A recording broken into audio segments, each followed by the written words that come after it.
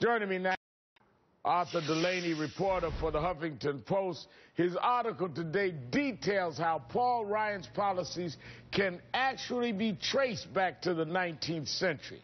And also with us, James Peterson, professor at Lehigh University. Thank you both for being here. Thanks, Rev. Thank you. Arthur, great piece today. Tell us how Congressman Ryan's ideas to help the poor go back to the 19th century. Well, a model for Paul Ryan has always been the welfare reform of 1996, in which Newt Gingrich and Bill Clinton teamed up to make our welfare system for mothers with children a lot less generous.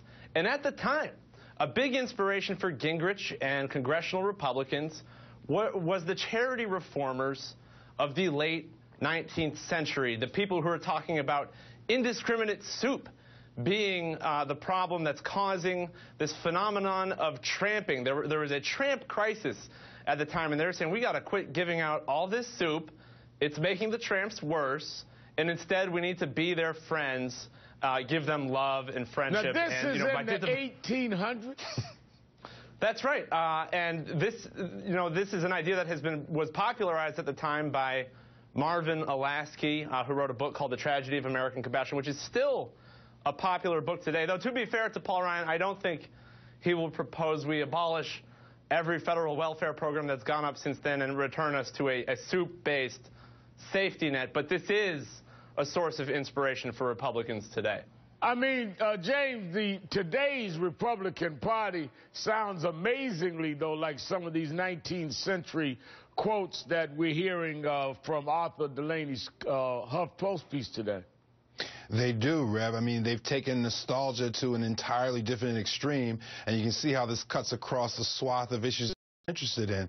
But Mr. Ryan and his colleagues, first of all, they've got to know that poor people have friends, poor people have souls, they go to church, poor people are accountable, and the reality is that there are structural limitations to reducing unemployment in this society. There aren't enough jobs, and so to moralize them and to overly moralize them seems inappropriate. The reality is here, Rev, they should take that moral compass argument and let's apply it to the 1%. Yeah. Let's apply it to the wealthiest among us and see if their morals are accurate, see if they're giving back enough, see if how they conduct their lives in an everyday sense is consistent with what they believe should be the morals of this country. To sort of blame poor folk here seems to be not only misdirected, but also inaccurate in terms of addressing the issues of structural poverty in our nation. And you know, there's not only soup or welfare, it's other issues. FDR, he signed the first minimum wage law way back in 1938.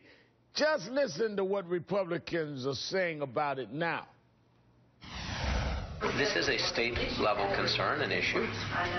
So does that mean that is a federal minimum wage, then, is that unconstitutional in your mind? I don't see anywhere that it has been constitutionally defined. Where are you on the minimum wage? I believe that minimum wage decisions need to be made by the state. Instead of focusing on this sort of defeatist mentality where we've got to up the minimum wage, why don't we focus on creating better paying jobs? The federal government has absolutely no business being involved in mandating salaries and wages in the private sector, none whatsoever. So it's shocking, Arthur, what you point out, but James, this is a law that FDR signed in '38. What are they talking about?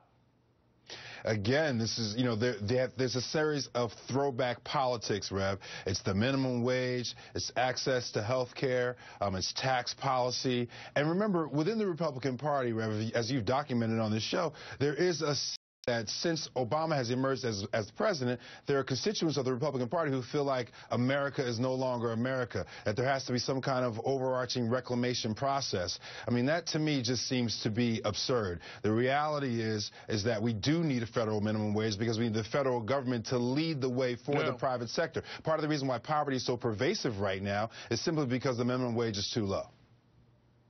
Now, let me ask you, Arthur, what about these poverty tours that Ryan is going on, where he's going around the country to see the poor and what can be done about poverty? What is your feeling about that? I think this is something that really does differentiate Paul Ryan, and it makes it worth looking at his rhetoric all the more closely, because this is not something any other Republicans, to my knowledge, are doing right now for the past year, really ever since he had that photo op in the 2012 campaign where they were washing pots and pans, and people said, well, are those pots and pans even dirty, Paul Ryan?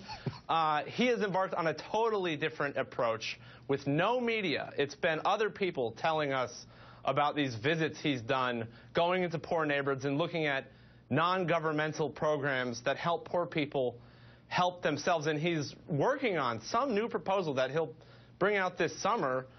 We don't know what it'll be, but presumably something that'll help these kinds of groups, maybe a voucher that poor people can take and get this kind of faith-based counseling to help them get their lives back on track. But it's not really... Or maybe we'll have to read more 19th century reformers to find out what he's coming up with, because so far it sounds very, very much like stuff that we've heard 150 years ago.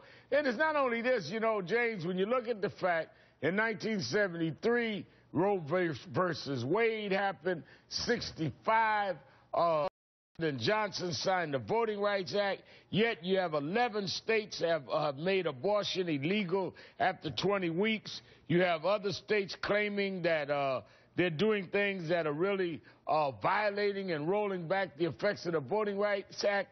It's almost like they're acting as if what is established is not established, and what is ancient becomes new to them.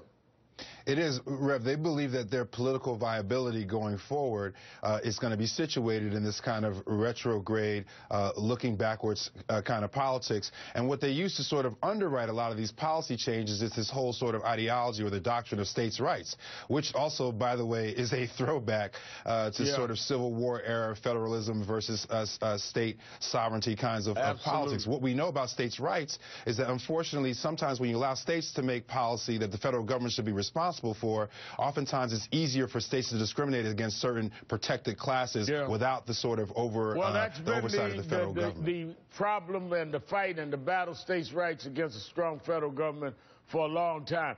Arthur Delaney, James Peterson, I'm going to have to leave it there. Thank you for your time tonight. Thanks, Rev. Thank you. Still ahead.